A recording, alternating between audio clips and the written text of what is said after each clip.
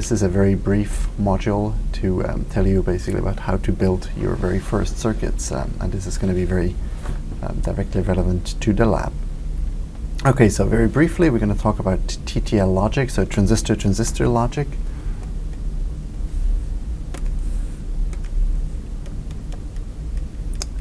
Okay, transistor logic.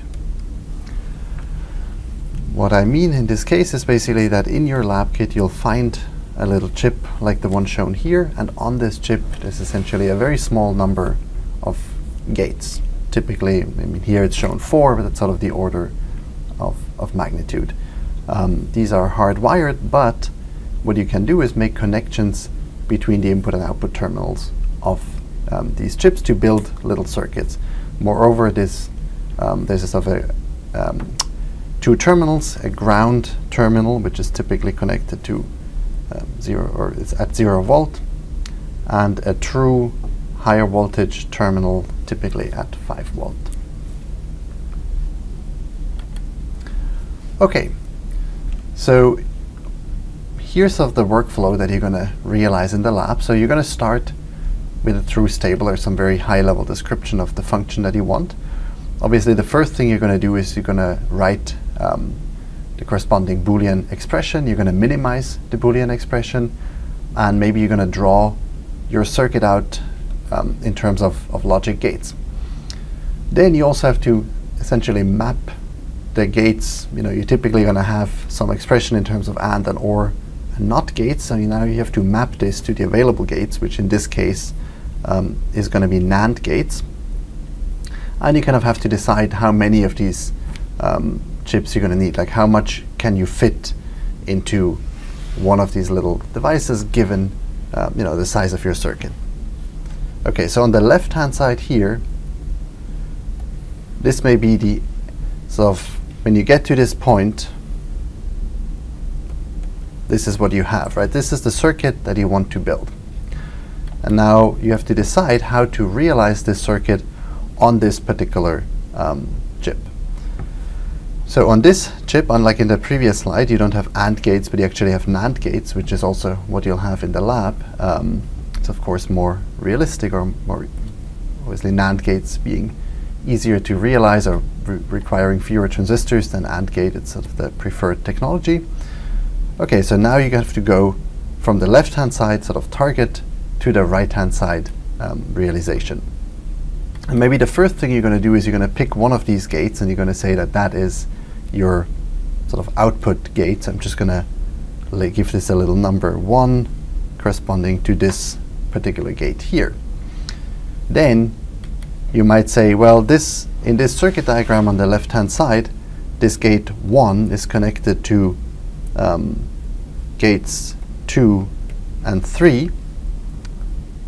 So here I'm going to connect the output terminal of this gate number 2 to the input here, and then of course this would be gate number 3, and I'm connecting the output to here. Okay, so now I've realized essentially everything except the inputs to the first layer of gates. Okay,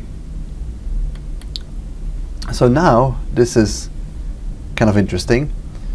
Obviously this input here is not A, so somehow I have to realize this inverter, and since I don't explicitly have inverters on this chip, what I'm going to do is just essentially calculate or use the fact that the NAND of A and A is just not A, so that's what I'm using this gate for. And then of course I'm connecting the output of that gate to an input of gate 3. Similarly, the other input is connected, so B here is also connected to that gate. And then similarly, A, as shown here, is an input to gate 2, and C is the second input to gate 2. So now I've kind of realized this initial target circuit in this particular chip.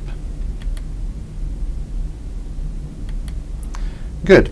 So that's what we just did. Now in your lab, you're actually going to have something that looks more like this, some sort of breadboard that you can connect components to.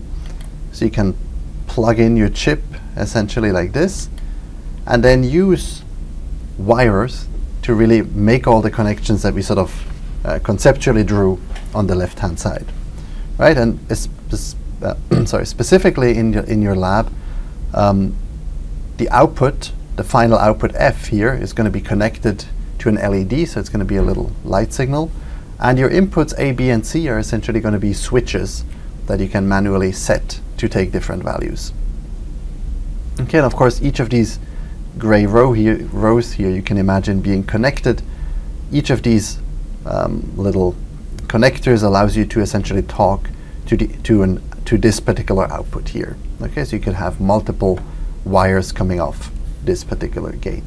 Okay, so that's essentially just a brief overview of what you're going to do in Lab 1 and how you could actually build a little circuit using transistor logic.